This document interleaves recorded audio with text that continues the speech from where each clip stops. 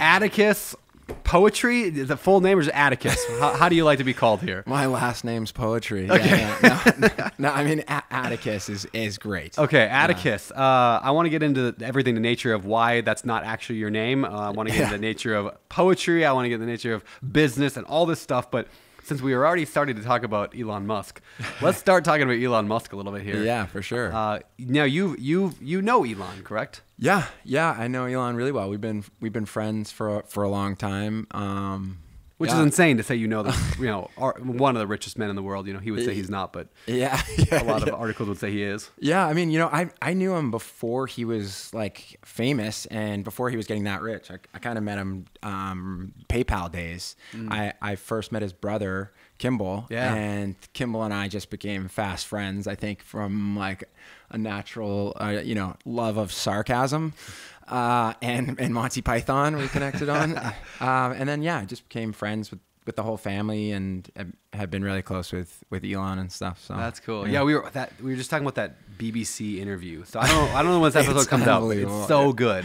Because, Elon, like the guy is basically aggressively asking these questions. Like, why did you fire everyone? All these people at Twitter. Yeah. He's like, the company was going to go under in 4 months. What would you do? Yeah, it was brilliant. Yeah.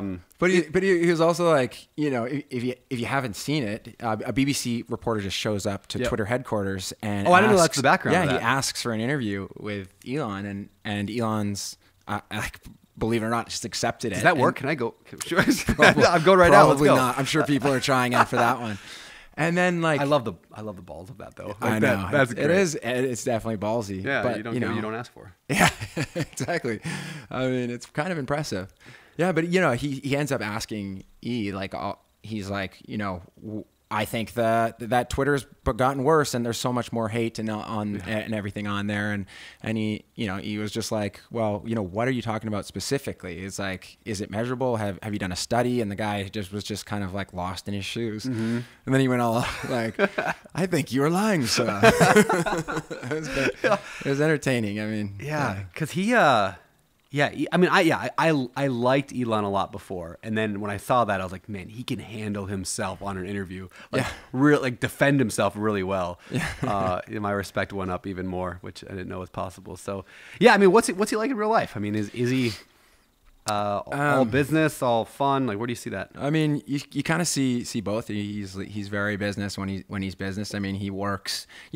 At the end of the day, he cares about these things so passionately, and he works so hard, like the hardest that I've ever, that I've seen anybody work, because he wants to change the climate of the world. He wants to make humans interplanetary because he has an actual risk in his, he's actually worried that humans are going to kill themselves. Mm-hmm.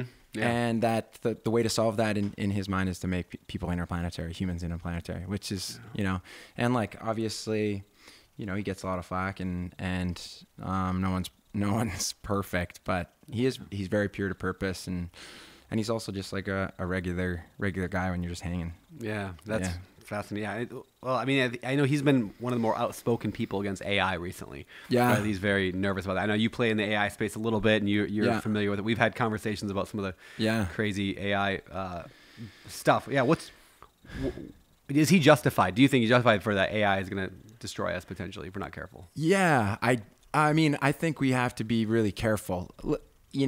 At the end of the day, I won't say that like I know why it's going to happen. And, I certainly have seen Terminator and all that. Yeah. It's like, things coming self-aware, like AI becoming self-aware. But, enough people that I find insanely intelligent and know a lot more about this stuff than I do, have like voiced real concerns, and, just told the world we need to be really wary of this. And my little brother actually basically started the AI department at Cambridge, and he's a professor of AI ethics at Cambridge University in England. I know that. Yeah, and it's just fascinating to talk with him and hear his concerns, and then hear people like Elon's and friends like that. But there's just a real concern, and it's we got to treat it with, in their opinion, a great amount of respect. And you can see it happening. So already, it's like, how fast is this stuff iterating? It's like, we're on Chat GTP like 12 already. It's like. It just keeps, and then we got the agent thing that just in the last week, I haven't been following that closely, but all of a sudden now they got these chat agents, whatever, that can go and do even more, and they can search the internet and make reservations, and then you just give them a problem to solve. They'll go solve it. It's not just even asking or having it reason anymore. Now it's they are taking way more steps, and then they opened up their API for plugins so that other companies. It's just wild how fast now it's iterating. A friend was, believe it or not, talking to Obama, had a chance to talk to Obama. And one of the things Obama was saying was he's worried about AI. And, he was saying that because of the ability to deep fake someone, just basically, create a video that looks exactly like him saying, fake news. And this is you can make Trump say whatever. You can make anyone say whatever. Yeah. And the other interesting thing is the Jay-Z songs that are coming out and the Joe Rogan podcast that came out, and all of it's fake. Yeah. It's crazy. Yeah. You could have a Brandon Turner fake podcast. In fact, anybody could. This is not an invitation for people, but anybody could actually now upload my voice. Have you played with 11 Labs? No. So 11 Labs is this AI thing where you upload your own voice, an hour or half hour, whatever, to it, and then it will read. It'll read whatever you tell it to read in your voice, and it's perfect. In fact, Stetson, are you around? All right. Well, if you see Stetson, or even Alex, I texted you and Stetson and Matt back up maybe 2 months ago with a file of me reading an article about duplex. Would you want to shoot that to me on a text, and I'll play it here if you can find it in your voice, in my voice, not you saying it. Yeah. So I went to Chat GPT and I had it. I said, write me an article about buying a duplex. Yeah. And so then I wrote an article. I can even say now I write it in the style of Brendan Turner. I don't think I did, but you can write in the style of Brendan Turner, and it knows my writing, and it will then write it in my style. Then I uploaded that to this 11 Labs, and I also uploaded an hour of me talking, some YouTube video, and then it read it in my voice, and you can't you almost can't tell. I mean, if I didn't tell you ahead of time, you would not know. Wow. So the crazy thing that's going to do, and I've been seeing people just the last 2 weeks now online saying families now need passwords, because you can now get a phone call. I could call you as Elon and say, hey Atticus, I'd be like, hey, can you do me a favor and can you wire me, $1,000? Yeah. I got a cool opportunity. I'm going to wire you back 10,000, and then you can actually you would then respond to him with your voice, and the person on the other line could then respond as Elon again to you, and you can have a full conversation with somebody that's not actually the person you think it is, and you would not know. I mean, that's why this is terrifying. Yeah, it's terrifying. Right now, did you find it? No. Yeah. Oh, that's it. Yeah, they're gonna find it. Or see if this plays it. Buying a duplex can be a great investment. Buying a duplex can be a great investment opportunity, providing you with a steady stream of rental income and the potential for appreciation over time. What? However, it is important to approach the process with caution. Yeah, completely wild. Yeah, it's this 11 Labs is unbelievable. Whoa. Yeah. So anyway, that's interesting. It's all fascinating. Yeah. In fact, it's yeah, and we were saying, how fast it's moving is crazy. It is. How do you see we haven't even gotten into the poetry side of things. You're famous for being unfamous and as a poet. We'll get into all that. But as somebody who makes their living largely off of your creative output, your words that you write, that you put out there, how do you view AI in that? Because AI could write. In fact, while you're answering this question, I'm going to ask Chat GPT to write a poem in the style of Atticus and see what it does. But how do you feel about that? Yeah, I mean, it's interesting. It's the art's going to change very quickly, and writing's going to change, and it's just interesting. I'm kind of open to it. I think, we've always had things throughout history of art changing, and, the inventing of digital music. I think people were really against, and I think it'll just be, I think there'll always be, you hope a space for human to be different and creative. But I mean, if you've used Midjourney or any of these things, it's pretty impressive. And I've like played around with Atticus on chat, and I feel like it hasn't quite nailed it. But I agree. You know, I'm looking at the one that's generated right now. I know it like rhymes a lot, and Yep. it's like, and I'm like, yeah, not quite there, but it's getting really close. Yeah, what I would love to do is maybe I'll try this later. Is I want to upload, like, because you can submit now, like, read the following 18 poems. I can upload your poetry right to it or give it to it and then say, now rewrite me another one in that style. Oh, cool. And now that's what we got to try. Yeah, we can try that. Because, this one came in the realm of midnight stars, beside the moon's sweet crescent hue, lies a heart that beats afar, an everlasting love so true. That is not you. I mean, like, that's nothing like you. I don't think I've ever rhymed.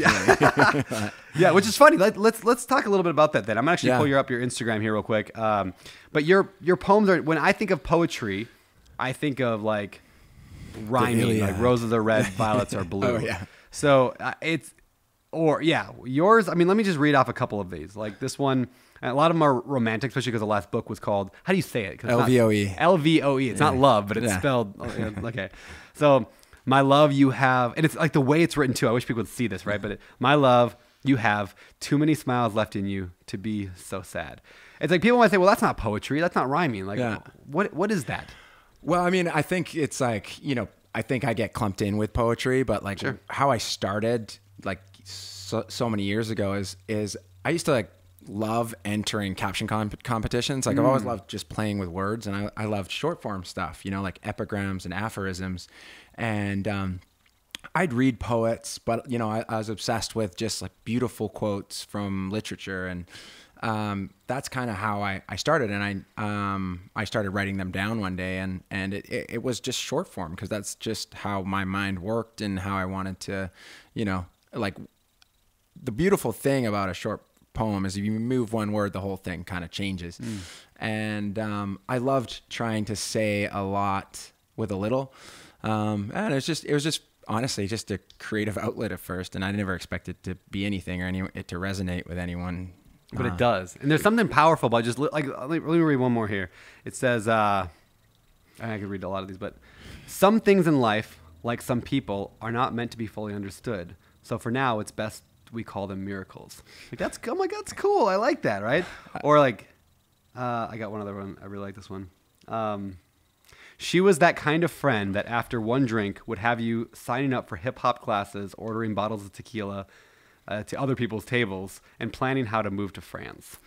Like, there's something that resonates in people when they read that stuff. Yeah, I mean, it's just like, it's honestly like the simplest thing that makes you think of something. It's like, you know, we all have that friend who, you know, you have the friends who encourage you to get a good night's sleep, and then you have the friend who comes into town and they're, you know, ordering tequila shots at other people's tables. And it's just like, oh yeah, I have a friend like that. And it's just, I think that's, you know, the reason. One, it's like I've said, it's a gateway, like my stuff's kind of like gateway to like classic literature. It's like, you know, my only hope is that people would like see something that they made sense, resonated, and then it would encourage them to kind of go into the Mary Olivers and the Bukowskis and the, you know, what I say are true poets. Yeah.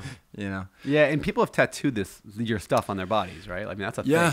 Yeah, they have, which was very like, shocking at first. And I was like, oh God, cause I'll post these things at night and I'm like, don't always worry about the grammar too much. Yeah. You know, I'm like, I hope the comma's in the right place.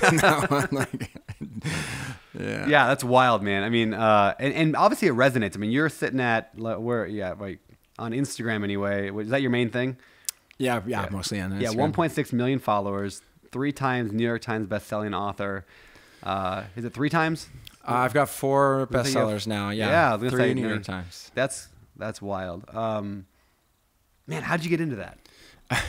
You know, it's interesting because I definitely didn't grow up thinking I'm going to be a poet when I grow up. It was probably that rhyme. Did you mean that to rhyme? Yeah, maybe I just rhyme.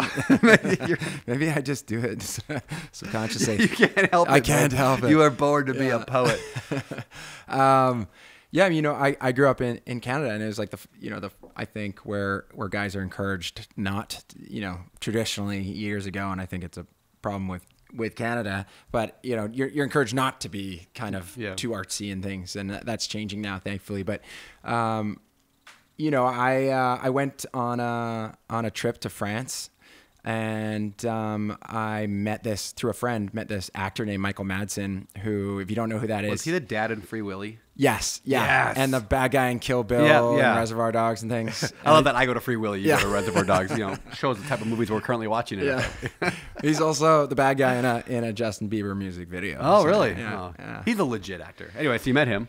Yeah, and I just found him fascinating, and being Reservoir Dogs with Tarantino and things. But he told me that about his struggles with alcohol addiction and just like growing up in Hollywood, and he told me that he just put out this book, a book of poetry, and that poetry had saved his life. And for me, that was like, wow, here's an American badass who's telling me that writing poetry saved his life. And it was 2 weeks later, I was in Paris for maybe the first time, and I just saw something I thought was beautiful and decided to write it down, and the rest kind of So I want to know, how did you go then from, you're writing some poetry, all the way up to, I've got a New York Times bestseller on poetry. Did you start giving it to your friends and family, throw it on the internet? Where did that go? I love kind of like old school things. So I had a typewriter at home, and I would just write these things down on my phone, and then I was like, I'll type them up on my typewriter, and I typed them up on my typewriter, and I was like, I'll take a photo of it, and like Instagram was honestly just starting at that point, and so I was like, I'll just post them on Instagram, and I'll do it under a pseudonym, so it doesn't kind of like bleed into the rest of my life. I'll just do it anonymously, and I didn't expect it to grow. I honestly just thought it would just be like a place for me to like meet other poets and writers and just like share ideas and things, and a creative outlet for me. And it was that, but it was also people started following, and then celebrities started, posting about it, and people started getting it tattooed, and then tens of thousands of people got it tattooed, and it was all kind of, it just kind of happened. And then, into that, I think I was probably at like 100,000 followers, and a book agent reached out to me and was like, "Have you ever thought about doing a book?" She literally just DM'd me, and I was like, "Yeah, maybe that sounds kind of cool." And we just explored it, shopped it around, and it landed on a great publisher, and I guess then the rest was history. Yeah. Okay. There we go. All right. So why anonymous? This podcast obviously filmed a little different for those watching it on YouTube. We're hiding you a little bit because you're not. Look at me. It's because I'm horrible to look at. Oh, that's one way of saying it. If people are probably like, he must be just horribly disfigured. Yeah, he's not. Everyone, he's not. Yeah, the hunchback. I know what you're doing. I think it was a few things. I think when I first started out, I think I was like ultimately shy about being a guy writing poetry. Yeah. And, so I did it anonymously, and as it kind of started to grow, something happened where I kind of doubled down on this whole idea. I basically reached a fork in the road. And, the thing that happened was a friend of mine who was, from the same small island I'm from in Canada. He happened to be like quite famous, and very famous. He was on like one of the biggest shows on television, and he died in a hotel in Vancouver of what I would call complications of fame, and it really rattled like myself and some other, like many others. So I reached this place where I was like, I could take off the mask. This was early days, and I was like, I could take off the mask and probably be famous, or I could remain anonymous and keep it about the words and really try to distance myself from the fame, but still try to spread, this art, for lack of a better word. Yeah. It's fascinating. And then by doing so, it actually makes it almost more intriguing, because it's like, I don't know who this person is. Like there's almost a mystery to it. Like when you have a mystery, a secret admirer, and then you just find out it's like Bob from the hardware store. You're like, oh, well, it's just Bob. But before it's Bob, you don't know, and so you're like, oh, who could it be? Have you seen that Family Guy? It's like, where he's like, all right, you can have $10,000, or you can have what's in the box. And it's like, I'll take what's in the box. It could be anything. It could be $10,000. I think it was a boat, actually. That's funny. So so it clearly is working. Yeah, I mean, it certainly makes things more difficult. And there's been some times where I'm like, oh, this is so annoying. And the, my agents and my publisher and, will always be like, hey, what about taking off the mask? You could do some you could do the Today Show, or, whatever. And it's just like, showing up to this podcast and being like, okay, how can we film it where it's just not showing my face? But I'm not sacred about it, and it's changing. But for me, it's just out of principle. It's kind of like, saying to this person who passed away in my past, and it's like saying, hey, let's do this. Let's go as far as we can without being recognized. And I've seen, have you heard the quote by Bill Murray, who says, if you want to become rich and famous, become rich first and then see if you still want to be famous. And Jim Carrey's got one that's kind of like that. You may have heard something it. like, what is it? Like, everyone wants to be rich and famous. Yeah, I hope everybody becomes rich and famous so they realize that's not what they were looking for. And listen, I think it's a double-edged sword, and it can give you great podium, and it can give you this incredible experience. There's really amazing, cool things about fame for sure, but there's also a negative side, and it's just being, I just challenge people to be really aware of that, of both those sides. There's a pull toward the ego in a negative way, meaning like when people tell me all the time, right? Like, oh, you changed my life, or I read your book and I bought this property, and I hear it, all the time. Yeah, totally. And you start to if I'm not careful, I'll start to believe it. Yeah. Right. And that's when it's dangerous, when you start believing your own hype. And I feel that pull towards you're it's almost like there's that great story. I think it was Marcus Aurelius, or one of them, the emperors would hire a guy to go behind him, right, and whisper, "You're just a man. You're just a man." Because otherwise there's this temptation to start thinking which happens, I'm sure, a lot. You have a lot of Elon's not your only celebrity friend. Like, you've got a lot of people in your life that I'm always amazed. I'm just like, you're the most connected person I've ever known. And so do you see that? Do you see that the fame affecting people? You don't have to call people out, but you see their personalities change in a negative way? Yeah, absolutely. You can see it happen so quickly, and particularly when it's young people, and it's pretty scary, And I think it's kind of like you start believing your own hype, and then you end up surrounding people that kind of reinforce that, and then you create this bubble of this reinforcement, and it's or it's positive reinforcement, but it's not true necessarily. And it's kind of, it can be pretty scary. I met, and he wouldn't mind me talking about this, but Shawn Mendes, he's a good friend, and I met him. He came to LA, and he came over, and he's like, I'm just about to pitch this, I'm meeting the label, and I blew up on Vine and whatnot.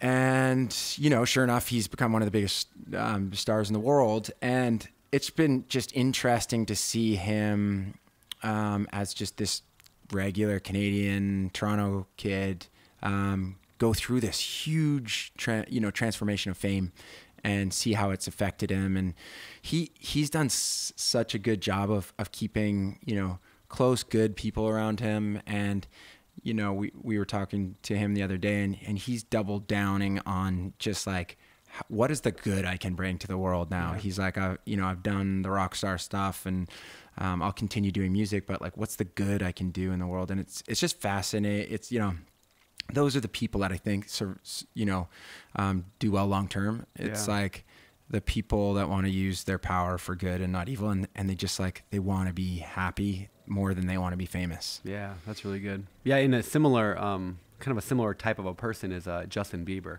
Yeah, right. Because you can see it. Yeah, right? because he went off the deep end for a while, Totally. and then came back. And I like of all the people I want on the show, like I've got kind of my dream list of people, but like Arnold Schwarzenegger's like out there, and then Justin Bieber's on there. It's like those guys. Like I'm like I would love, and people might laugh at that. Like, why do you want the Biebs on your? Because I want to hear that story, of like losing it. And then closely related to Justin Bieber is to go back to the getting fed the ego stuff all the time, is like all the Christian like church pastors who continually fall into like cheating on their spouse. Yeah. Because they're just told all the time how amazing they are. And it's rock stars, it's the musicians, the actors, they get told you're incredible, you're awesome. And the church pastors, you're incredible, you're changing my life. Yeah. I am pretty incredible.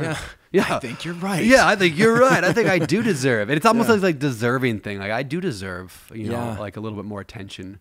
And, And you also kind of like you get addicted to those like little dopamine spikes. Yep, 100%. And once, if they're not there long enough, you're like, okay, I need to do my next hit. I need to like put out the next show. I need to like whatever it is. And it gets dangerous for sure. It definitely does. So, all right. So on the show, we have a show sponsor every week, and 100% of the ad revenue from each of those sponsors go towards a charity of the guest choosing. So this week, you're amazing. So what charity or cause do you want us to throw the money from this episode toward? You're amazing for that. Hey, just tell me how great I am. Just keep going, man. My ego needs more. I mean, you're terrible. That's why I'm doing it. This whole thing's an ego play. I've been involved with this charity for some time, and we kind of mentioned Elon, but it actually came out of Tesla. It's called Give Power. It's called the Give Power Foundation, and it uses Tesla technology, mostly Tesla, and it was mainly started by this kind of a mentor of mine named Hayes Barnard, and he it basically uses Tesla tech and desalination tech to bring fresh water to the places that need it most, and solar. So it does solar for schools all around the world. It brings fresh water, and we've just reached 50 million liters of water per day. Wow! And so I've been involved for about 4 or 5 years now, just helping them, raise capital. And I truly believe in what they're doing. And one cool thing about it is my mentor Hayes has been so successful that he just pays for all the kind of admin, marketing, and all that side. And so any donations 100% goes to the people. Yeah. Yeah, that reminds me of Charity Water. Yeah, they do totally. I love those charities that can do that. They separate money and the giving, or the fundraising part from the giving.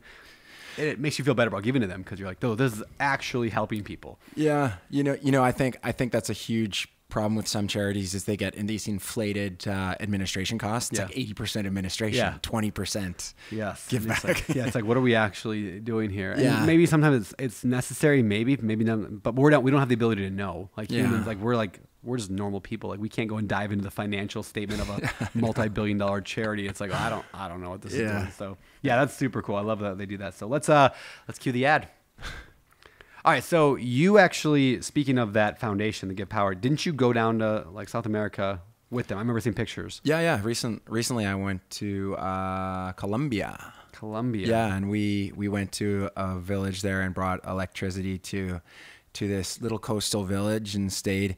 I mean, this was just the best part is you gotta get a host family, and it's like a host mother, and it's like having a mom in this village, and they were so amazing, and we just became like really good friends. But it's like your mom would wake you up and she's like, come on. That's awesome.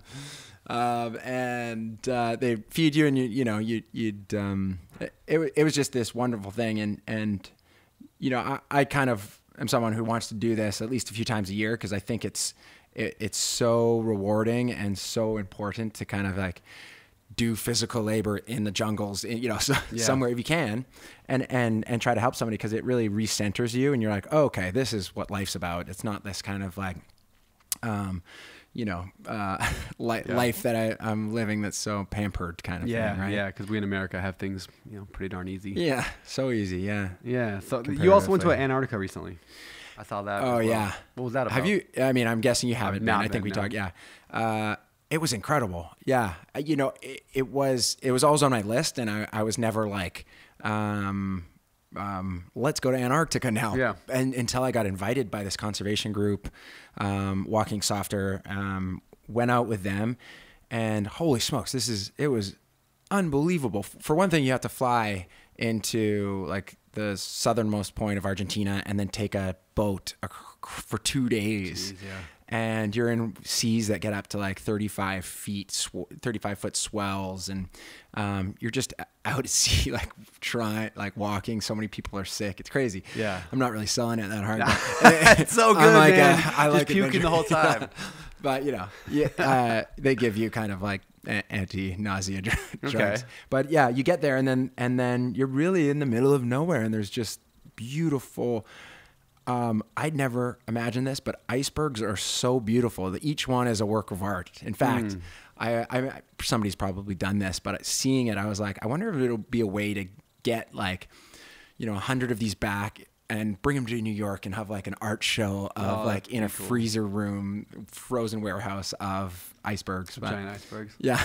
That'd be fascinating. Medium-sized icebergs, or maybe one big one. But. Yeah. Then would you ever towed one up to like normal waters, or would it melt by the time we got up there? I mean, it would. I think it would probably survive I'd imagine. a long time, especially if you did it in the winter. Yeah. Let's do it. Okay, we're doing it. We're doing it. It's the Better Life Podcast. Iceberg. Yeah, iceberg towing contest. Whoever can bring back the largest iceberg is gonna win something really cool, like $10,000 or whatever's in this box. I'll take the box. Oh, that's funny. So you travel quite a bit. Where's your favorite place you've been? Oh, good question. I think. Let's see. Where are some of the top places? Kenya. Like going on safari in Kenya. I spent New Year's Eve on a cliff. It was a big cliff, if you're imagining it. But we kind of had a fire, and we had hiked up to this place and spent New Year's kind of night listening to lions like far away and seeing elephants down in the valley. And wow, what an incredible experience. Have you done any? Have you not been to Africa, but I was literally yesterday. I was looking up on the computer like African safaris. Like, how would I do this? Yeah. If you ever get an opportunity to in your life, I mean, it sounds like you'll definitely do it. But it's such a beautiful experience. So yeah, that was one of the top. And actually, one of the coolest things. Excursions I've done is off of Maui. I went and scuba dived cathedrals, which is closer to Lanai, but it's so beautiful. I love scuba diving. And cool. I've not scuba dived, but my buddy Ryan goes out to cathedrals. I know. Oh yeah. Oh cool. Yeah. I mean, if you can imagine it, it's this lava rock that's made into, and the light shines through in such a way that inside it looks like a cathedral. You can Google it, but that's beautiful. Awesome. Yeah. Top 10. Where's the coolest place you've been? Oh, good question. I'm going to go with the Glencoe Valley. I think it's called the Valley up in Scotland in the Highlands. Oh. It's where like they filmed part of like Braveheart at and some other it was the most epic spot I've ever been. Wow. You ever heard of a bothy? No. So a bothy is these like tiny, like usually small huts, like a cement hut, and basically they're old buildings of some kind. Like some are old school buildings, some are houses, some are barns, generally made out of concrete or stone, very old, that have like fallen into disrepair. And then this group in Scotland called the Highland, I think it's called the Highland or Scotland Bothy Association. They go and there's all volunteers and donations. They fix them up. And then they keep them for hikers, so you can spend the night in these bothies. No electricity, no running water, no plumbing, no nothing like that. Yeah, and there's like over 100 of them all over Scotland. So that's so cool. There's the app Calm. Yes. C-A-L-M. So there's these sleep stories. I do one every single night when I fall asleep, just about. Oh wow! That changed my life.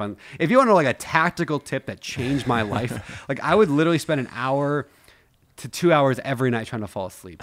And then I discovered these sleep stories, and now I'm out in 5 minutes every night. Like literally changed my life because I get an hour or two of more sleep every night. That's amazing. Yeah, I couldn't turn my brain off. But one of those I had heard years ago, before I'd ever been to Scotland. I gotta turn off whatever. It was on this app called Scotland's Hidden Hideaways. For tonight's sleep story, we journey to the lush valleys and craggy mountains of the Scottish Highlands. Oh, Brandon's asleep right now. Yeah, I'm out. And it's a 25-30 minute talk just like that in that tone, talking about these bothies. And so I discovered this 2 or 3 years ago, and I was so like in love with that sleep story. In fact, I listened to that one 99% of the time. Of the same story, I listened to it 100, 200, 300 times now. And I love it every time. And I'm just so intrigued by this idea of a bothy. And so when we went to Scotland, which I probably wouldn't have even gone to Scotland if it weren't for that sleep story. Wow. So we went to Scotland, and I'm at this spot in this Glencoe Valley, and there's this basically this bothy right next to me. And it was the only one I saw on the whole trip. I'm standing there, and the giant mountain up there. And I mean, everything was just the most beautiful place I've ever seen. And all of a sudden I realized, I took a picture of it. And then I came back to my hotel that night, and I looked at my phone at the picture, and then I looked at the background of the thing. And that's where I was standing. Like the pictures were almost identical. The background of the Calm Sleep story and where I was. That's so cool. Isn't that cool? It was like, I don't know if I manifested it essentially. I mean, like it was like I wanted it so bad. In the back of my head was this would be so cool. And I didn't sleep in it, but I'll do that next trip maybe. But that's so cool. Yeah, I heard that for like 2 seconds. I was like, I'm kind of sleepy now.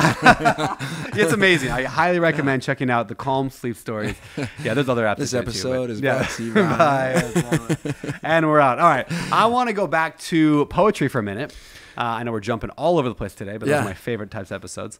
How do you write? Like, what is your style? Can I write a poem right now? No, but how would you do that? If you were like sitting down, blank piece of paper, for what you're willing to reveal, how do you do it? I love talking about it because it's kind of the first question I get on DMs and things. It's like, how do you beat writer's block, or what's your kind of writing process? And it's different. For one thing, I think people love the idea of me writing on a notebook or a typewriter, and I've definitely done that, but I find that my phone and my notes is kind of the most efficient way for me to do it. And so like an idea, or like somebody will say something that I think is beautiful in like a beautiful way, and it's just kind of gives you a seed of an idea, and then I'll write that in my phone usually. And then, kind of later, and I used to do it late at night, but now I do it in the morning after a cup of coffee. I'll just, sit down and write, and I'll go through all those kind of sparks of ideas, and I'll just see if it turns into a poem. And, if one's not working, I'll go to the next one and the next one, and I'll come back to them. And so I do jump around a lot. But, that's how I kind of come up with it. And then, once I'm once I'm at a certain point, this is like how I write a book. But I'll post those and whatnot. But like once I've signed on to do a book, I'll just like write 200, kind of narrow it down to 200, and then I'll send it to my group of people that work for me, and just get them to weigh in. Just like, hey, do you like this one? Would you change anything? Like, would you swap out words? Like, and I'll just get them on a shared Google Doc to just weigh in. And that includes my publisher, my agent, and there's probably 6 of us who kind of go through it. And sometimes I'm like, yes, I agree with this. Or they're like, sometimes I'm like, they're all like, take this poem out. And I'm like, nah, I'm trying to say something here. Yeah. And I'll just keep it in. So, director's cut. Yeah. Yeah. So that's kind of how I do it. I think the way I used to write was a bit more romantic. I lived in Venice Beach and had this kind of writer's shack outside the back, and it was tiny. Like, no, it had electricity, but that was it. And I just fill it full of everything that inspired me. All my favorite Hemingway books, Winston Churchill stuff, typewriters, candles, whiskey, coffee, and I would just go in there, and sometimes I'd write, and sometimes I'd just read. But I think I kind of miss that, because it was very pure, and you're kind of like, you just get so in the flow. What does your routine look like? Are you a write every day kind of guy, like show up at 9 o'clock and write, or is it just when something strikes you? I should be, I think like every writer, I'm like, I should write more, but it's usually like when I sign on to do a book, I'll really get more serious about it, and just have intermittent writing. I should write more than I do.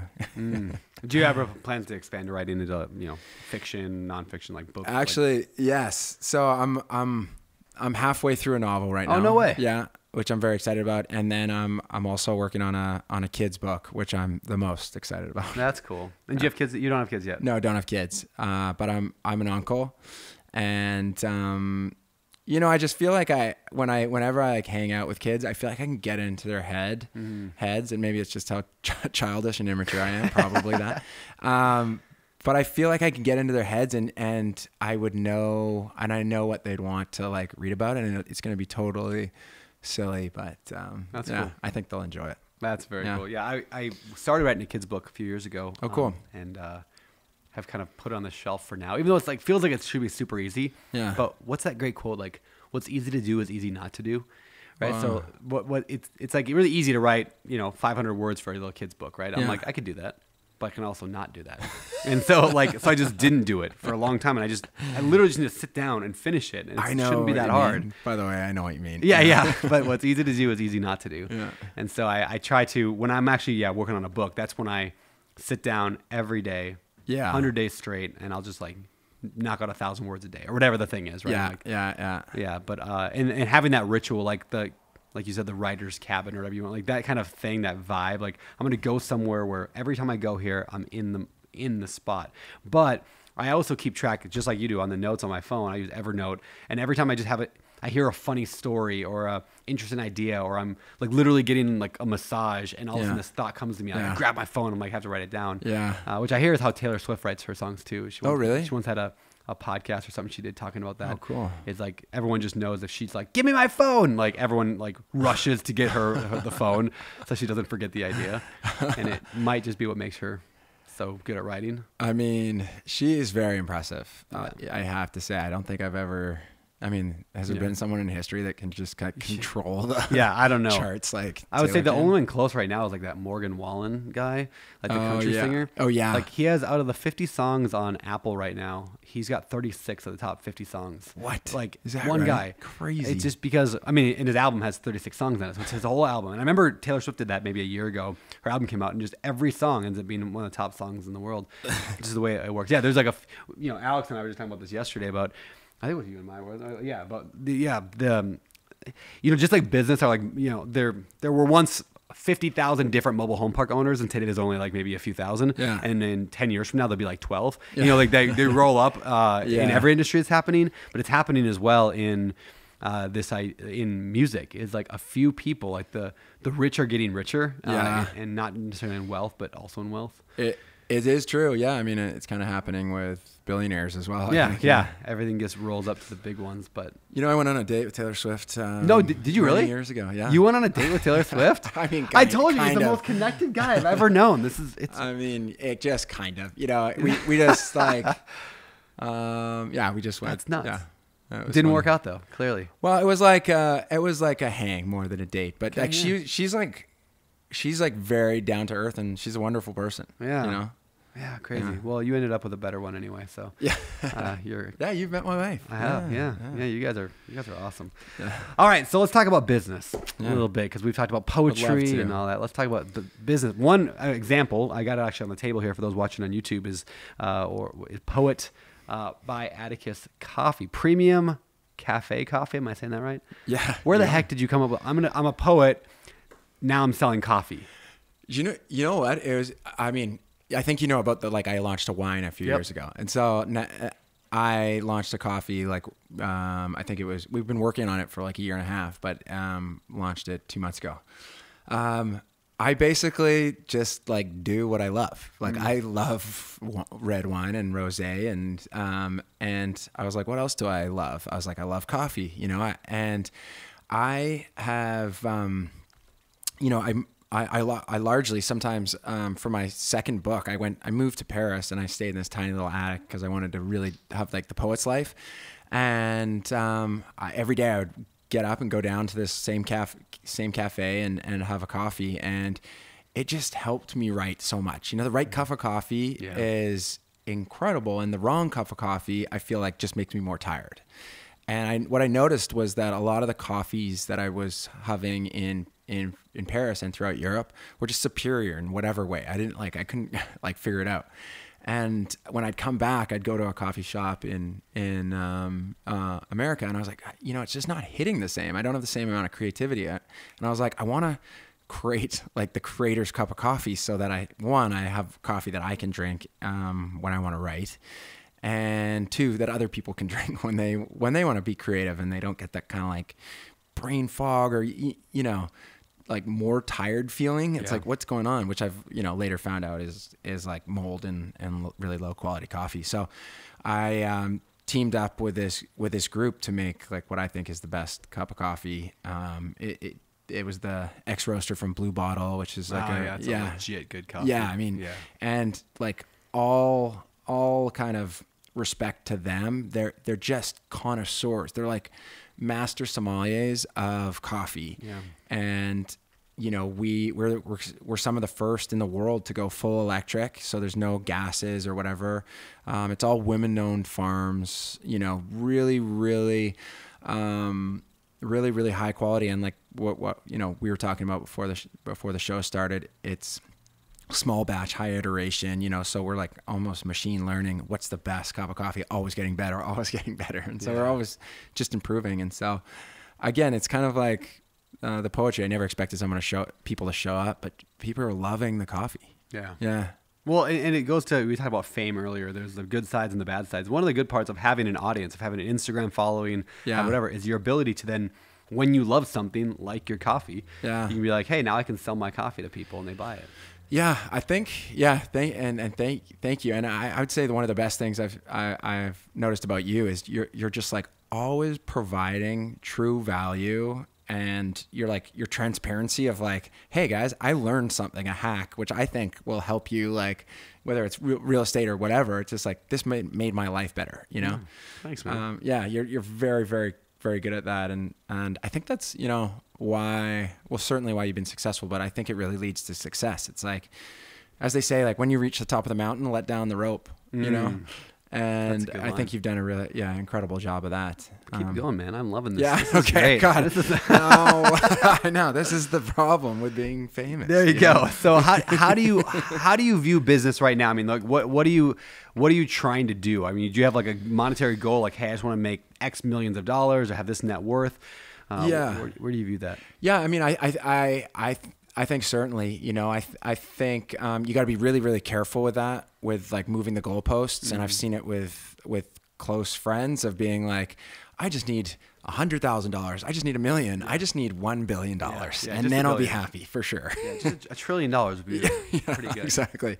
And I think you got to be really, really, you got to check yourself, but there is like a quality of life. And I think, you know, one thing that a certain level of wealth does create is like, you know, it allows you the freedom to kind of control a lot in your life and optimize for happiness. And you know, I think there's no secret. Like you can go to ChatGPT and ask them what are the kind of secrets to happiness, and they'll what comes out. I did it the other day, and it's all kind of obvious, you know. And so if you can use money to forward, you know, move towards those things, I really think you'll reach a lot. Like it'll help you towards happiness, and you know, a big piece of that is like health.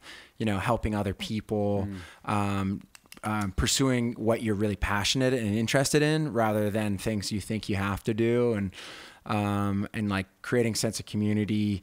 And so, you know, I think from my business perspective, I certainly have kind of like a range of like passive versus active, but you know, I've been, one thing I've been doing a lot is just like hiring and passing off things that I'm not very good at and things that I really don't enjoy. And I think you've maybe mentioned it before, but like the executive assistant thing, so helpful for me. And I've used two. One is Squared Away, which has been amazing, and they kind of. Is that an app, Squared Away? It's like it's a website, but it employs like the spouses of Army vets. Oh, that's cool. Armed forces. And then I use Athena as well, which is like Athena virtual assistant. And that one's kind of an overseas thing. But you know, the quality of work you get for these has been amazing. Actually, if you mention, this is not a plug, but if you mention Atticus, I think you'll skip the line or get a discount or something. There you go. Yeah. I like it. Yeah. So yeah, you know, that kind of thing has helped out. And just like the bookkeeper has helped out so much. The head of operations, you know, kind of like general manager of all the pieces helped out so much. And basically all the pieces that I'm not very good at. So it allows me to concentrate on, you know, one, creative, like writing, poetry, and just like, you know, you've heard like staying in your zone of genius, right? And a lot of us can do things, but it takes us like 2x the amount of time, 3x the amount of time. You know, for me, it's like technical stuff I'm terrible at, and accounting terrible at, but business development, like meeting people, I'm like way better at. Yeah, there's a great story. I tell it all the time, but it's one of my favorite stories. Is that Dr. Oz, when he was at like the height of his career, you know, the guy just ran for, you know, Congress or whatever. But Dr. Oz had a couple TV shows, magazines. He was on Oprah all the time. He was writing like a bunch of articles in a bunch of other magazines. Like he was so busy, and at the height of his career, he was still doing 300 open heart surgeries every year. What? And yeah, it's mind blowing. How could he do that? And it's because he wasn't cutting people open. He wasn't walking them up from he wasn't parking their car for them. He wasn't, you know, talking to them in the waiting room. He wasn't doing any of that. All he would do is walk in the room, do his cut, and then walk out of the room. Yeah. Because that's the thing that he was trained and was the best in the world at that thing. And if we can start recognizing, like, what is my Dr. Oz cut? Yeah. What is the thing that I can do that somebody else can do their Dr. Oz cut? Yeah. It makes all the difference in the world. It's so true. And it's also like, what are the things that give you energy rather than take energy? Yes. Is like honing in on that. And, you know, I think it's hard when you first start out, and you're making your first anything, because you have to do a lot of that stuff yourself, and you just kind of got to grind through it. Yep. And like, but as soon as you're able to just kind of outsource the bottom 10% and then the bottom 20% until you're like completely in your zone of genius or excellence. Yeah. That's real magic, I think, happens. Yeah. Real. And you're providing then for, I mean, all the people you're employing, whether it's overseas or in America, helping them pay their bills. Yeah, totally. You're helping them solve their problems. And by the way, you know, I'll like plug my executive assistant. She's just like, she loves to do it, and she's so good at it. Yeah. Like she can book a flight in a quarter of the time that it would take me. I'm just like, I'm so bad at it. Yeah. Logistics, terrible. God. Yep. I found, if there's one, if I had to boil down all like success that I've had with, like, for example, Open Door Capital, right? The real estate, that I just got really good people to do the thing that they were really good at doing, and that they get a lot of energy from doing. And I just put each of them in their place. And it took time. We had to move people around, and we brought some people in and took some people out. But over time, we built this engine that just like this part moves this part, this one moves that one, and everybody loves their part of the engine. Yeah. So nobody's like, oh, I hate my job, because I only got people to do the job that they were like put on this earth to do. I always give the example of Mike Williams, who's my investor relations guy. I'm sure you've talked to Mike. Yeah, totally. Mike is like the kindest, greatest guy in the world to talk with. He loves talking. He's so genuine. Nice. Right? So nice. I love the guy. Like his favorite thing in the world is like get on a phone call with someone. And I'm like, that sounds like the worst day of my life. Totally. To get on a phone call, but he loves it. Yeah. And so like when he, at the end of a long day of phone calls, he's like, what a good day at work. Yeah. And then I got Jay, who will sit on a spreadsheet for 6 or 8 hours or talk to brokers. And then I've got, Walker, who will be in meetings all day with each of the team members. Each of them are doing the thing that they love to do. Yeah. So when you can align a mission, and you get everyone lined up with the right thing that they're put on this earth to do, everyone it's a rocket ship. Yeah. It's so, I mean, I feel like that's the big secret. It really is. It's so simple. That people just don't do it. What's easy to do is easy not to do. Yeah. Right? It's the same thing we keep coming back to. So you've invested now, obviously with me, and if I actually invested with you, you've been a huge supporter. Where do you make your money from, and where's your wealth come from? It's a good question. I feel like I should know this, but I don't. Yeah. I mean, you got wine and coffee and all the things. I think it's a variety of things. It is, and it's probably like a business professor would probably sit down and be like, "You're doing way too much, not well enough." But I created 5 television shows when I was a different person. Yeah. I created Atticus and put out, I put out a book a year, and the books do really well. I think I'll continue doing those books. I have like a merchandise, like we sell, Atticus merch online. We have the wine company, we have the coffee company. We do a lot of our business is licensing. So like collaborations with other cool companies. It's we're working on one with Spiritual Gangster, and, it can be anybody from, Absolute Vodka. We've done Maroon 5 and, Kygo, just like kind of whatever we think fits the brand and is fun, and makes sense. I've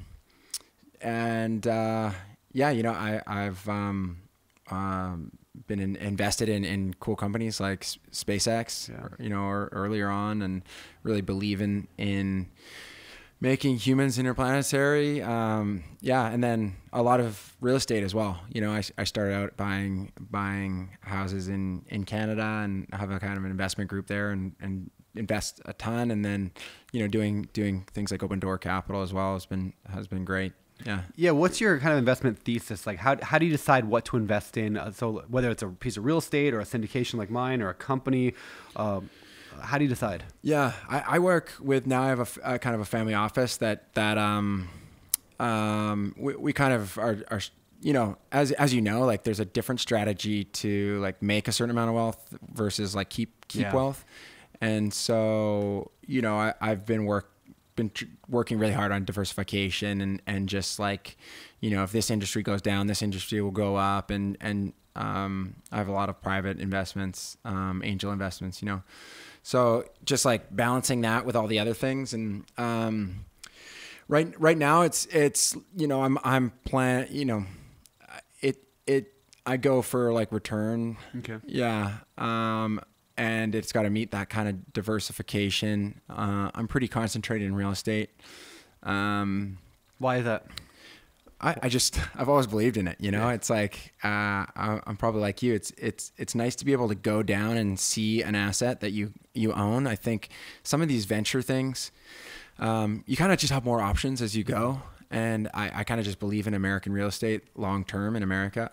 And Canada to a similar degree. But some of this venture stuff you invest and you're like, where is it? Yeah. What's it worth? It's like, I haven't heard from them in 7 years. Yeah. You just get a K1 every once in a while. So, I'm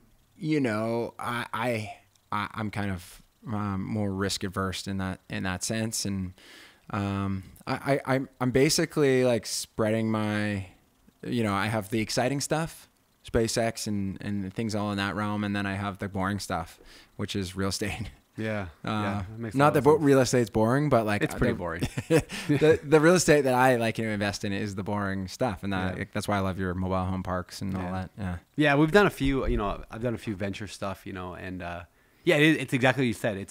It might go to like 100x. Maybe I'll make a lot of money someday. Yeah. There's a good chance I'll make nothing. Yeah. Maybe I'll get some of my money back. You just don't really know, but that's what it's silent forever. Yeah. You just don't really hear anything. And so it's super weird. I still like, it's fun to do that. I'd be like, oh, I'm an investor in SpaceX. Like that's cool. Yeah. But I'm like, I really like real estate. Like I love just buying a piece of real estate and being like, that's mine. Yeah. Like, me and I own that. 100 other people, but like we own that and it's not going to zero. Yeah. And I can see the tenants that are there. And yeah, I mean, makes sense. Yeah. We've all heard the quote, like, I think it's Warren Buffett. He said, no one wants to get rich slow. Right. But I think there's something to that. Yeah. I think, I like incremental,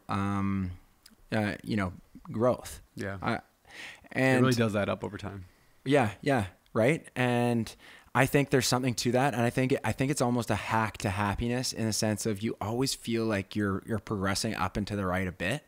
I talked to Kimbal Musk about this, Elon's brother, and he says this. He's like, as I get older, I'm like less into venture and more into predictability because, my net worth's gone like to the moon, literally. And then like, down again, and it's stressful, and you never know where you are, and you're like wealthy on paper, but you're not in, sometimes not in real life. And he's the first one that said to me, he's like up and to the right is what I think makes you feel better because you feel like you're getting better every day. You feel like you're growing, and instead of having these massive windfalls and then being like, okay, what's the next one? You're kind of just growing. Yeah, that makes a lot of sense. Yeah. Well, cool, man. All right. Well, I'm going to start moving to the next segment of the show. There's this segment that we like to do. It's called, I don't really have a name for it. We're calling it the 3 Better Life Questions. So it starts this way. What are 3 things that you've done over the past year, like tangible things that you've changed, or maybe a new belief you adopted, or a thing you bought, or a whatever, a person you met? 3 things that have given you a better life over the past year. Oh, that's a great question. One is breath work. Oh, really? Yeah, I'm someone who's always struggled with meditation, and I find that if I do just like I do Wim Hof, there's like one on YouTube, and it's very easy to find, and I do a 10-minute Wim Hof breathe. It's so easy to do, and then that can kind of lead, if I'm feeling it, into a meditation really easily. What do you like about the breath work? I've done a little bit. I've done that one, probably the same 10-minute Wim Hof one, and I've done another like hour or 2-hour one. Yeah, I think there's a few things. One, it's guided, and it's like, I'll just do this 10 minutes and I'm done, and I'm not bored throughout the whole thing, and I find just that act of breathing gives me a ton of energy, right?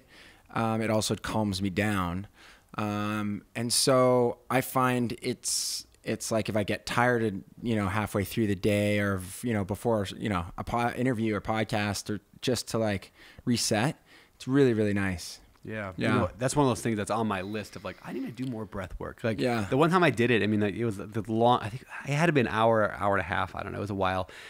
We did it for, and I got my, fingers were all tingly, like legs were tingly. I got really cold. I started, like, I thought I fell asleep. It might have just been hallucinating, because they say it's almost like when you do it for a long time, it's almost like you're on shrooms or psychedelics of some kind. Yeah. Obviously not as severe, but it was a weird thing, probably because you're just like hyperoxygenating your blood or whatever. Yeah. But I walked away from it. Everyone, I mean, there were people in the room that were like crying. There were people that were just like, my life has changed. I haven't breathed like this and I was like, my fingers felt tingly, I didn't really have like a deep, like, is something wrong with me? Yeah. I was like, am I supposed to feel more emotional? So I don't know if that's now, maybe that's because I'm just the last guest that we interviewed, Brooke. She did like assessment on me, and said I was straight down the middle when it comes to regulation, like being like not too wound up and stressed and not too relaxed. Like, maybe it's because I'm pretty mellow most of the time. I don't know, but yeah, I just didn't feel it. But I believe like there's so much science around breath work. Yeah. So it must improve it. And maybe what you said there is it like calms you down, but it also gives you energy, which is a really interesting. I know, it is interesting. Thing. I mean, you hear about the Navy SEALs. They do a lot of stuff with breath to calm themselves down. But I think the Wim Hof one's good because it does both. You kind of hold you breathe a lot, which oxygen like puts a lot of oxygen in your blood, and then you also like hold your breath, and which gives you that kind of more like relaxation. I think it's different strokes for different people. This is just something that I've found that works for me, and like I've tried so many different things, and it's hard to stick to it, and it's hard to keep doing it. But yeah, that's like definitely one thing. And like, by the way, I love the tingly feeling. I feel like it's working, Yeah. That reminds me. So I heard this story years ago, and I categorized it on my Evernote, and I've been using it for a place to bring it out, and I'm bringing it out now. Okay, so when they made toothpaste originally, toothpaste didn't have that tingly feeling. It was just like a paste that you brush your teeth with, and nobody would brush their teeth. They could not, for years, they couldn't get Americans to brush their teeth, or anybody to brush their teeth.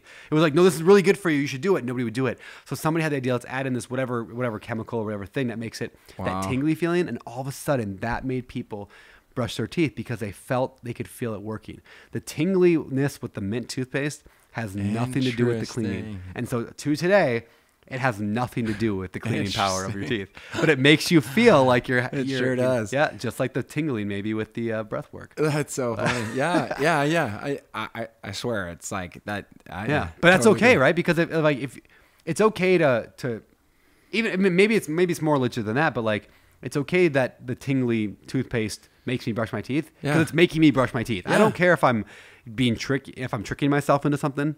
If it's, it may be, it's whatever works. Whatever works. Yeah. And I wonder, you said something really profound. It was a really simple statement you said, but you said, I don't get bored doing it. Yeah. And I wonder, maybe that's why breath work, maybe it's I'm totally guessing here. Maybe we need to ask Andrew Huberman this, but like if maybe meditation and breath work is like the exact same thing in your brain, but you and I just get bored doing meditation. Yeah. Breath work keeps you doing something to get you that same spot meditation gets you to. I think so. I mean, I think, and you're like kind of changing, so quickly. Yeah. Maybe we're just ADHD. Yeah, maybe. Yeah. Right? It's like, but gotta do something different.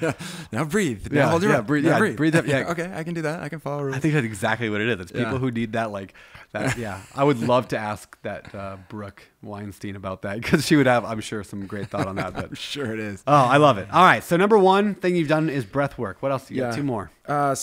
Second would be what I said before, is kind of outsourcing and getting the one is executive assistant, and kind of more and more outsourcing the things that I'm not good at is like really changed my life. And as it kind of relates to that, is the third was a business coach. It's made my life so much better.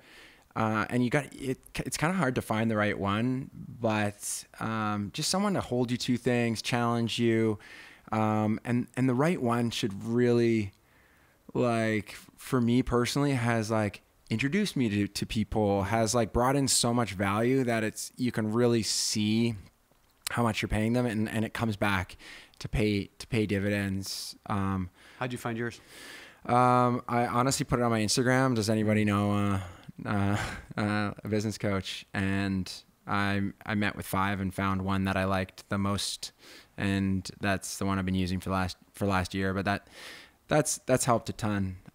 That's awesome. And my 4th one, even though it's 3, Better Life, was getting a puppy popcorn. Her name is Popcorn. Really? Yeah. What kind? It's a golden retriever. Oh, I love it.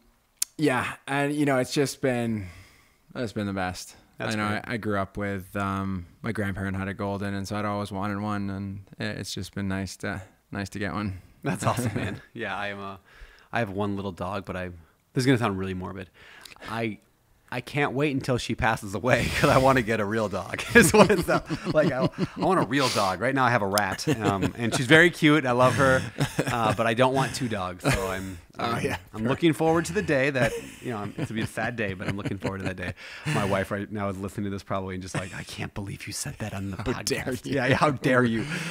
Kids will never listen to this episode. Dog's a saint. All right, so bringing back the business coach thing, what's funny is how there's I don't want to call it correlation, but the people who most you would not think they need coaches are the ones that always have coaches. The best golfer in the world, like Tiger Woods, let's say, has multiple coaches. The best basketball players have coaches at each of their aspects of their life. Isn't that funny? Yet people are like, oh, I don't need a coach. Yeah. Like, well, are you you don't okay, Tiger needs one because he's so crappy at golf. He needs a coach, but you don't, because you're sitting on a couch every day watching, Seinfeld reruns. Like it's just funny. Having a business coach has changed my life as well. Yeah. Has it? Yeah.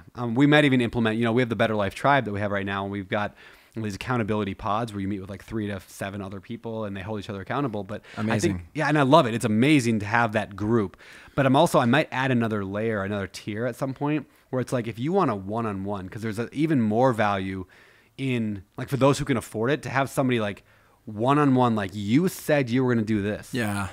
And then the introduction. Let me introduce you to my other client, or this person over here. So there's definitely you can write down your goals and be successful. You can write down your goals and have some accountability, be more successful. Or you can have pay the big bucks and get a coach to push you. And it's a game changer. Have you read you gave me I think you gave me Compound Effect book. Yeah, I love that book, yeah. So I read that and I loved that. It was I got a ton from that. And then another book I got from my business coach, just on that note, was The One Thing. Oh yeah, Jay Papasan and Gary Keller. I love that book. Yeah, it's really helped me kind of refocus and even look back and be like, oh wow, if I could have done just this one thing, and probably made more money than, and been more successful than if I did these 1,000 other things. And so I'm really trying to refocus my energy this year on like, what's the one thing I could do in my relationship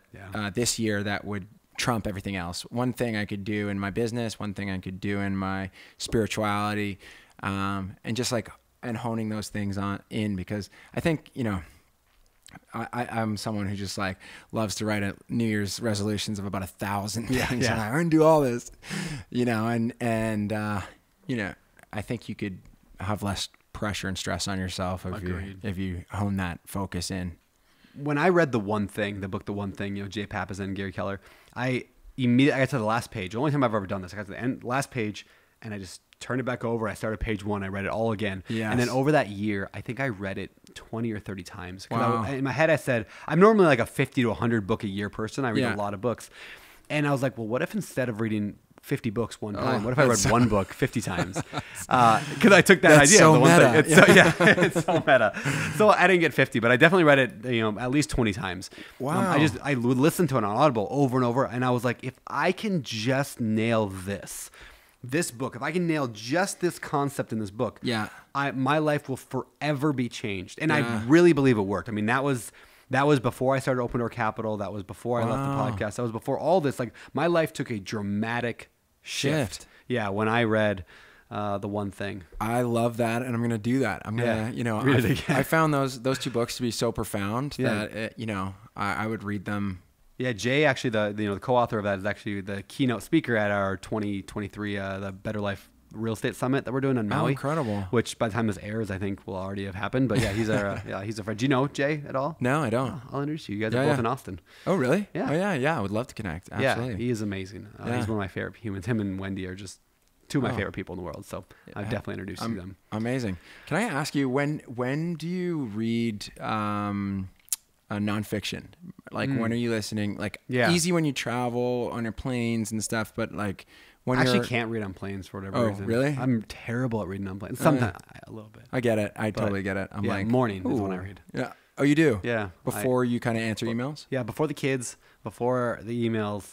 I get up usually at 6 o'clock. I go outside. I have this like porch on my front lanai, this little swinging chair, and I sit there, and then I always like try to read a chapter of a nonfiction book every morning, along with a bunch of other routine stuff that I do. And just like a chapter a day is like 50 books a year. It's like crazy how fast, like when you just read like a couple maybe 2 chapters a day is probably 50 books a year. That's nice. And then like that's before jumping into email and like everything. Yeah. Yeah. How about you? Well, I mean, I was looking for kind of advice, because like when I am traveling, I can do it. You know, I'll listen to an audiobook or like have a book, but sometimes when I'm in my kind of flow at home or my routine, I'm like, I'll get up and I'll, you know, start answering emails, and then you're toast. But I have like, I read the Daily Stoic, you know, before I start work, which is nice, and just kind of sets my intention or whatever for the day. But yeah, maybe I'll do that. Try that. Just kind of like reading nonfiction in the morning, a chapter a day. Yeah, I like that. If I can just knock off like, one chapter a day will get me through a ridiculous number of books in a given year. Yeah, it also like allows you to apply that straight after you kind of thing. Yeah. What is your morning routine? Vaguely. So I wake up. I you know AeroPress. Yeah. So totally. actually, our friend owns that, right? Yeah, totally. Andrew Wilkinson. Andrew Wilkinson owns that. So I make an AeroPress coffee every morning. Even though I could do a machine, I have a latte maker. I could do all that stuff. I like the almost meditation of it, right? Like there's all these steps, and do the AeroPress. Anyway, I grab that. I usually grab a protein bar, not always, but usually. Yeah. And then I sit on the porch, and I usually, I'll usually read a chapter or so. I'm trying to read the entire Bible right now in a year. I want to see if I can do that. It's a lot. Good for you. Yeah. Cool. I'm trying. So I read that for a little bit. I read a business book or a personal development book or whatever of some kind for a little bit. And then I journal. I have like a little we call it the Better Life book. It's part of the tribe. It literally takes me it's probably less than 1 minute. All I do is I just check, what did I do yesterday? I have 9 things that I'm tracking from the day before. So did I have dinner as a family? That's one of the things I'm tracking this quarter. Did I read yesterday? Did I get 10,000 steps? Did I go to the gym? So I track this stuff, and I just simply go check or dash. This is probably the most impactful thing that I've done, is I just check or dash. And at the very bottom now, like at the end of the week, I now can count up all my check marks, and I have a number. and I know a perfect week would be this number, and here's my actual number. Whoa. And so then I say, hey, like honestly, last week I had a 52%. It was terrible, probably one of the worst I've ever had. But I was traveling and I had people here, and it was a mess. But like, yeah, as long as my percentages are getting better over the course of a quarter or a year, that means my life's getting better because I'm doing the things that I said I was going to do that would give me a better life. That's my whole routine. So that's cool. Can you buy that journal online? Maybe. No, but I will. Part of the tribe. You have to be part of the tribe. Actually, the habit tracking part is in the intention journal from Bigger Pockets. So you can buy the intention journal from Bigger Pockets. They have that part as well. Oh, great. I had a hard time. The intention journal is amazing, and I wrote that. But that one requires like a daily, it's a 90-day journal instead of a year, and it requires daily entry of all 3 of your goals, what's your next step. It's much more intense, where I'm like, I don't have that much time to write every single day. So instead, the check dash system works really well. That's so cool. I forgot to mention, I'm launching this journal called... Are you really? Yeah. Tell us about the journal. Yeah, it's something that I've always loved doing because it's just like on the topics of journals. Yeah. But it's called the Spark Journal, and the idea is just like your best memories as like one sentence.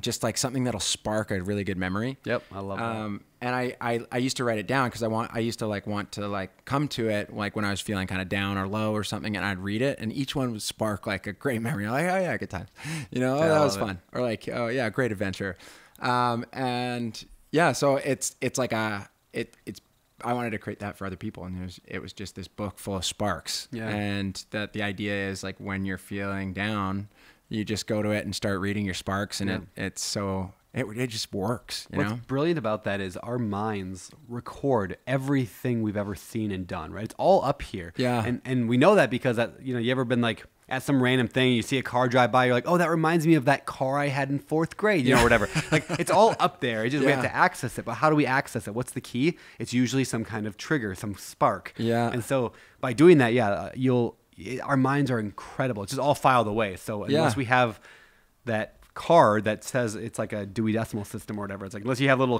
index card that says, oh yeah, that's the memory, it's so you won't remember it. That's it. It's like the index card, and I would find I would always forget them, and my friends would tell me about a story, and I was like, oh my god, I totally forgot that happened.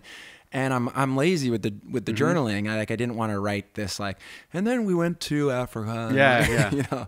But I would write just like New Year's in Kenya, above I heard lions kind of thing. Yeah, I love it. Just a couple of words is all you need. It will trigger the memory, bring you right back. Totally. Whatever sparks that memory, for sure. In a similar way, I had a buddy, I can't remember who said it, but it was somebody on our last podcast on Bigger Pockets that said he called it the gratitude time machine. And what you would do is you'd grab your phone, and I'm going to actually do it right now, and I'm going to grab my phone, and I'm going to go to my photos, go to all photos, and I'm going to scroll way back. I'm going to take it back years. And I have way too many pictures on here.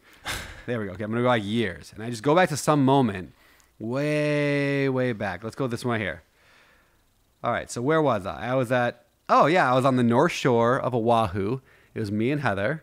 Oh, amazing. Just hanging out. Shorter beard then. I had a much shorter beard then. And this was, let me look at the date on this one. This was March 29th, 2018, right? But I remember this exact moment. I remember the sunset was one of those beautiful sunsets I've ever seen. And it was unbelievable night. And so this idea, and then a picture of my daughter Rosie. Oh, yeah. She's like, it's like, I remember that swimsuit. So what just happened there?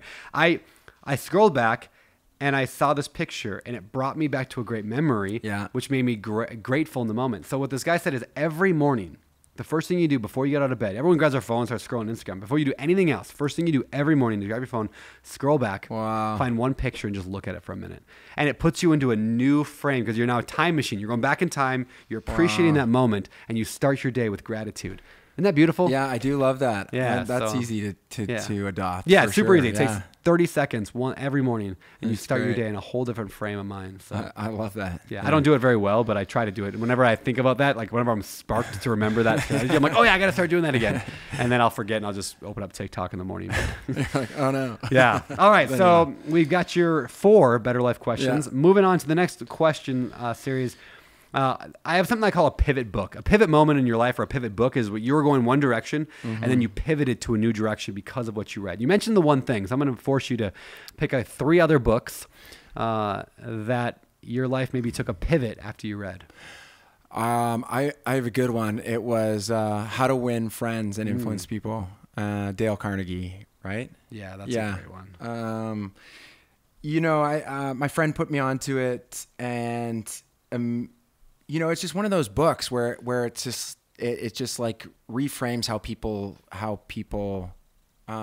think about themselves and how they it's just like how you interact with people, and it's like as simple as saying someone's name. There's no more beautiful sound than your own name, kind of thing. Yep. And that the idea of like most people don't want to talk about what you might want to talk about, and so it's like finding that common ground. It's like it's all like very like logical if you think about it, but that's helped me with so much in my life, and just like being able to make friends and make people feel seen, and I think that's definitely a pivot point, because I think before that, you're just like a young, I think I read it when I was like in my 20s, and you're just, young boys, they're just kind of like all about themselves and whatever. And I think that's helped me start reframing. Yeah. Yeah. That's awesome. All right. How to Win Friends. What else? Pivot books. So what do you want? 3 books? 3 books. 3 books that have pivoted your life. Ooh, the Daily Stoic, I think has done it. That's crazy. How the Daily Stoic has taken off so big like that. That's crazy. It's like one of the biggest books in the world. Like number, I don't know, 2, 3 on Amazon's list. Years after coming out. Yeah. I mean, it makes sense to me because it's like, it's just bite-sized lessons, and they're good lessons to kind of live your life by. And it's saying similar things to, the Bible and other books, like touch on similar things, but it's also broken down in such a way, like if you read, meditations, it's not always like super easy to understand, or like any of the kind of Stoics, but I think it's a new way to access like a level of spirituality for people. Yeah, really good stuff. All right, number 3. 50 Shades of Grey. I'm just kidding. Changed the direction of it. It's changed everything. Wasn't that a biography about you? Yes, it was. What is a third book? Here's one, and I kind of like. So I read. Do you know Reddit at all? Reddit? Yes. Yeah, of course. Right. So I read a Today I Learned. Okay. Yeah. And it told me about this ship called the HMS Sybil, and it was one of the most famous slave ships in history. It brought more slaves to the old world than anything else. And but along one of these trips, the crew mutinied, took over the ship, and then they basically had a choice. They're like, we can all return to where we came from, or we can become the most badass pirates in history and stop this from happening to other people. And this is all true story, by the way. And they they rechristened the boat, the HMS Black Joke, and became one of the most famous slave destroying ships in history. And I tracked down the books, the actual logs of this book, and I turned it into a book, and now we're turning it into we're shopping the rights to it, but Jamie Foxx is attached, and like this whole crew. It's like these incredible producers are on. But yeah, we want to make a show or a Netflix series about it, and so we made a book. Yeah. So it's like a very that's odd great, question, but it did change my trajectory. That counts. That counts. What's it called? Do you have a name? What's the book called? It's called the HMS Black, or it's called the Black Joke. Okay. Yeah. And it's on Amazon. You can read the story. That's awesome. All right. Well, good answer, man. There's actually a few of those stories that I've read on, whether it's like Today I Learned or whatever, that are like, how is this not a movie? Like, I know. This is such a crazy story that should be a movie. I know. Yeah. Today I Learned is such good access for like incredible content. Yeah, I agree. I love it. Speaking of, to go full circle, earlier we talked about the writing process. Like you just like jot down a note and like your notes on your phone when you have an idea. Yeah. And keep it later. So that's what I typically do. I have a whole note, like a giant Evernote note thing of like Today I Learned and other like really random stories. Like I pulled out earlier about the toothpaste. Yeah. I just like collect those. Yeah. And similar to the spark thing, because they're all there. Now just certain things will like trigger the spark, and I remember the article at that point. And so I'm like full of like these like random stories of like from history. But it works. It totally works. Yeah. Yeah. I'm someone who's crazy about notes too. Yeah. Like I'll note everything, and it sounds like we do the same thing there. Yeah. I actually have a fourth book though. Okay.